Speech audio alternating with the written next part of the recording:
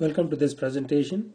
In this presentation, we shall see how to place the correct symbol between two integers. Let's look at an example. Let us say we want to place the correct symbol less than or greater than between the numbers -2 and -5. So, the way we want to solve this example is as follows. Step number one. We're going to draw the number line. We'll draw the number line the way we know it, and we'll put some numbers on this. This is the origin, and we'll put some positive numbers to the right of 0, 1, 2, 3, and to the left of 0 we'll put some negative numbers, -1, -2, -3, -4, -5, and so on. Now we want to recognize where these two numbers are, -2 and -5. -5 is here, -2 is here.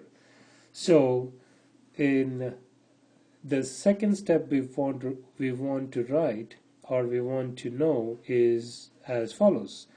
We want to know which symbol to place between -2 and -5. -2 is closer to the origin than -5.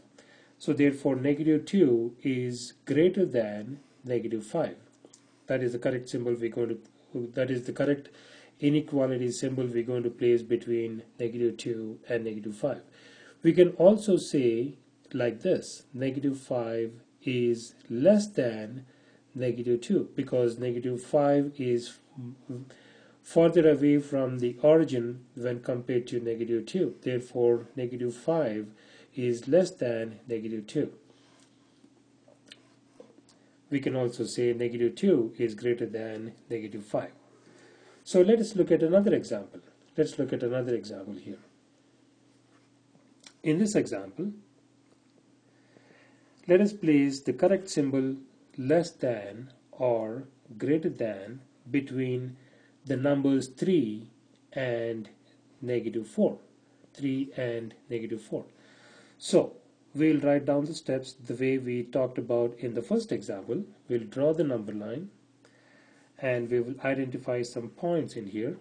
If we call this one as 0, and the numbers to the right of it are positive numbers, 1, 2, 3, 4, 5, 6, and so on.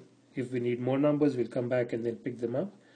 -1, -2, -3, -4, -5, and so on. So we'll identify the 2 points, which are the 2 numbers which are given to us. +3 is on the right side of the origin, -4 is on the left side of the origin. So these are the 2 numbers we are looking at, and therefore the second step we want to write is as follows. We're going to place the correct symbol between 3 and -4. 3 is to the right side of the origin, and -4 is to the left side of the origin.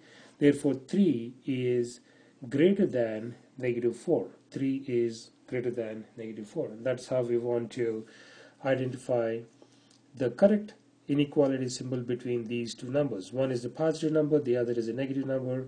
The negative number will always be less than a positive number.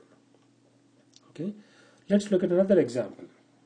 Let's say this time we want to place the correct symbol between two numbers like this. The numbers we have are $127 and -$150. These are the two numbers we have. So instead of just plain numbers, I wanted to make it a little bit more interesting, and therefore I selected the dollar amount.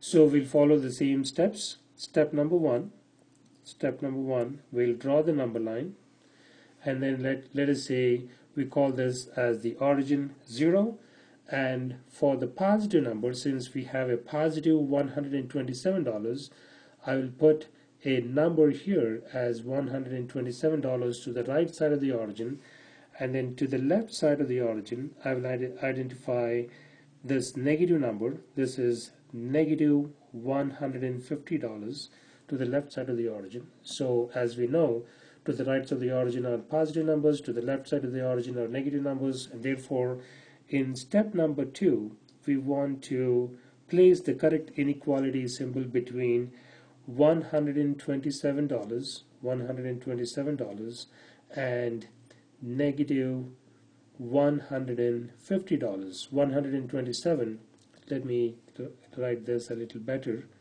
So this is 127. 127 is greater than the negative $150, and that is the correct inequality symbol we want to place between these two numbers. So this is how we want to make use of the inequality symbol to recognize the greater than or less than between two numbers. In my next presentation, we shall see real-world application of some more of these integer numbers.